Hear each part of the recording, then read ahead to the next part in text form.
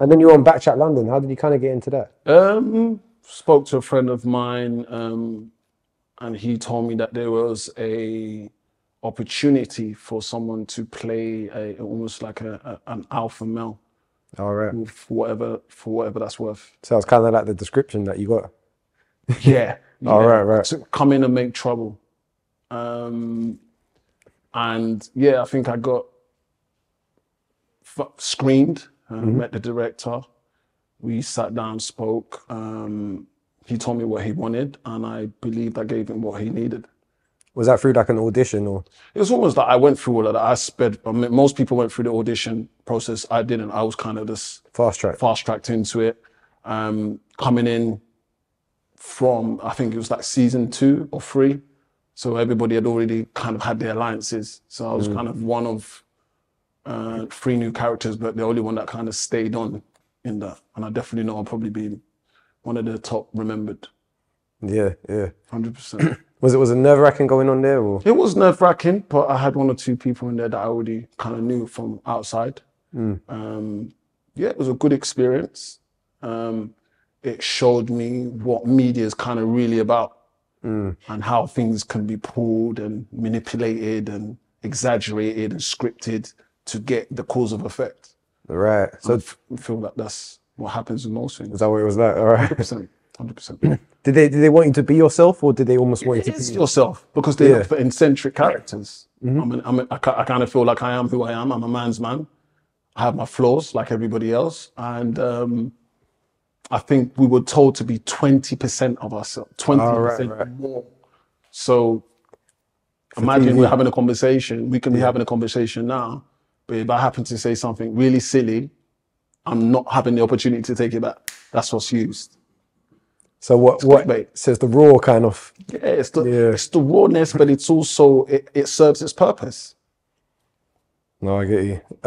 Did you have, so you didn't have much control of the content, I guess? I wish I did now. I wish I did. But I don't regret anything. I think I've kicked on from that. People only see you in a certain demographic of light. Yeah. But you also have to be responsible for the light they see you in. But you're not prepped. I'm not a staged, coached actor.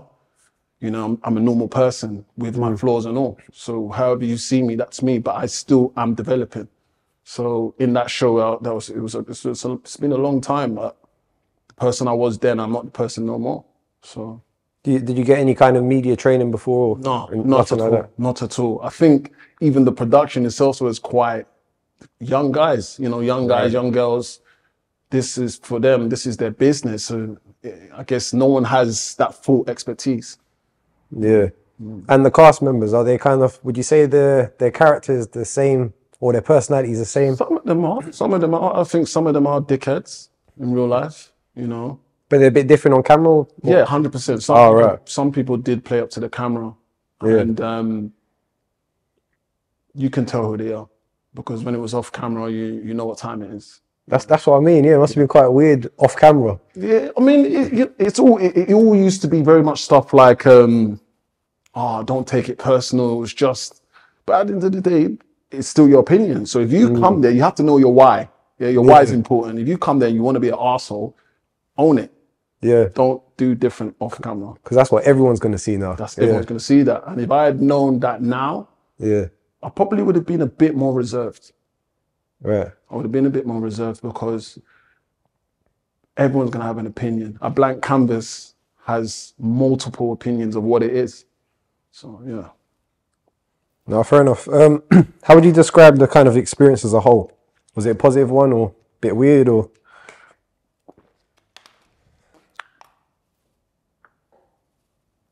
It was, once in a lifetime. Once in a lifetime. It was good. I mean, you can't hate on people. And I think the production as a whole, they set the trend for a lot of things now. You know, and when all the smoke drops, you have to really look. It's creative. It's really creative. You create a universe. Look at 50 Cent.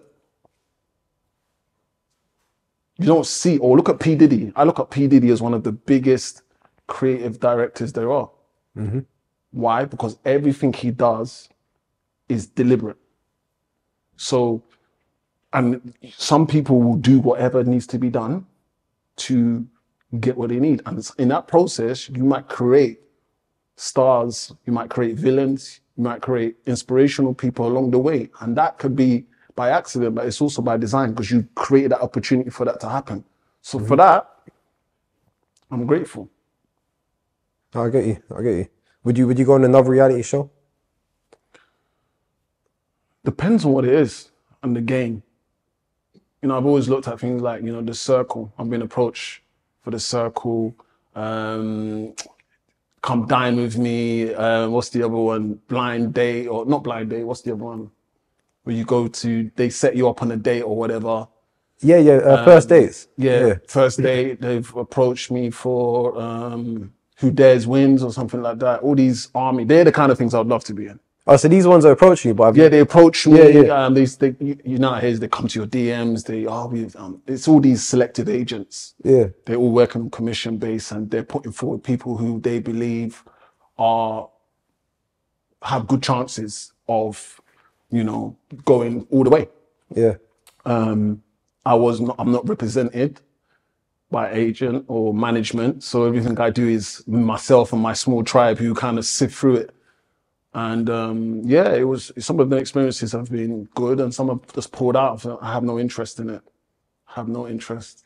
But you said you'd go on like an army one. Yeah, I went to a screening for that actually. Round two. We had to do quite a competitive challenge, so such as like a fitness and endurance test, psychoanalysis test.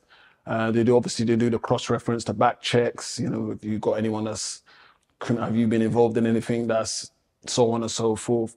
Yeah. But they also do the same thing, which is screen you and try to sell your character. So I remember with one particular lady, she wanted me to play, and I don't care now because I think they chose someone else, but such is life. They wanted me to play a Navy or an Army, someone who just left the Army.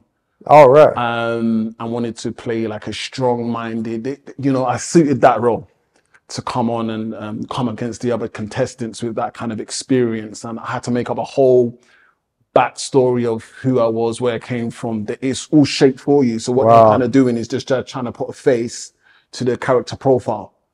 And I never thought that was even real in some cases. Yeah, no. It's very, very real. But yeah.